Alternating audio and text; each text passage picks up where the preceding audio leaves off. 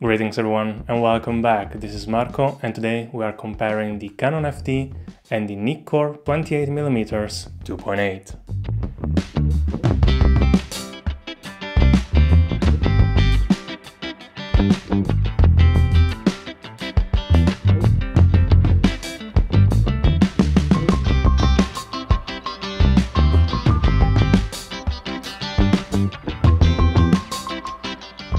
Canon and Nikon, two of the most popular historical photography brands that have been splitting the opinions of professionals and amateurs for decades, once more put to the test one against the other. We are going into this knowing well that these two lenses are great, but with the curiosity to see if and how much they differ.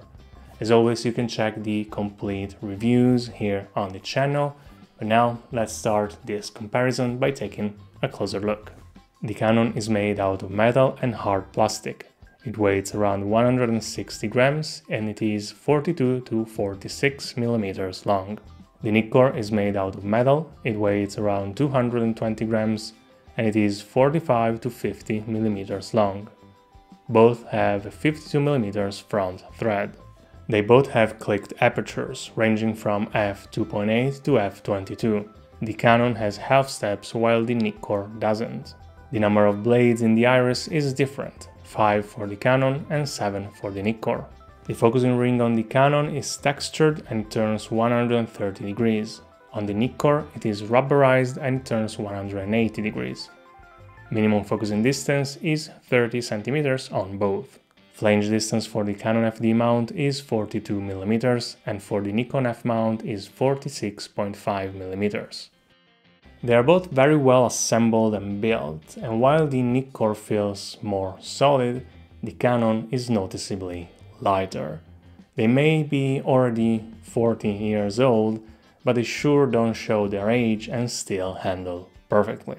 The Canon has a slightly wider field of view, and wide open at f2.8 it is a little bit sharper than the Nikkor, especially in the corners.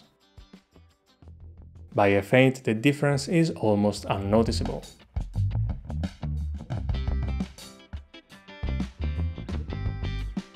The Nikkor has visibly warmer tones and a tiny bit more contrast and saturation. Specular highlights look identical to me.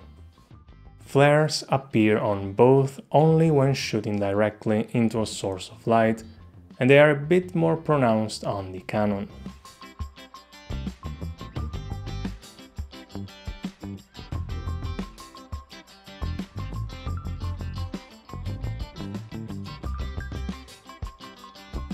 Once again, these two lenses are great, and no matter which one you'll pick, you're gonna be happy with it. But this time I do have a favorite. My pick would be the Canon, and not just because I've had it for years and Canon FDs were some of my first vintage lenses, but because it is smaller, lighter and colors are more neutral.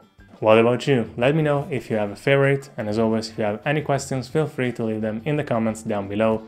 Don't forget to leave a like and subscribe, and I will see you in the next one. Bye!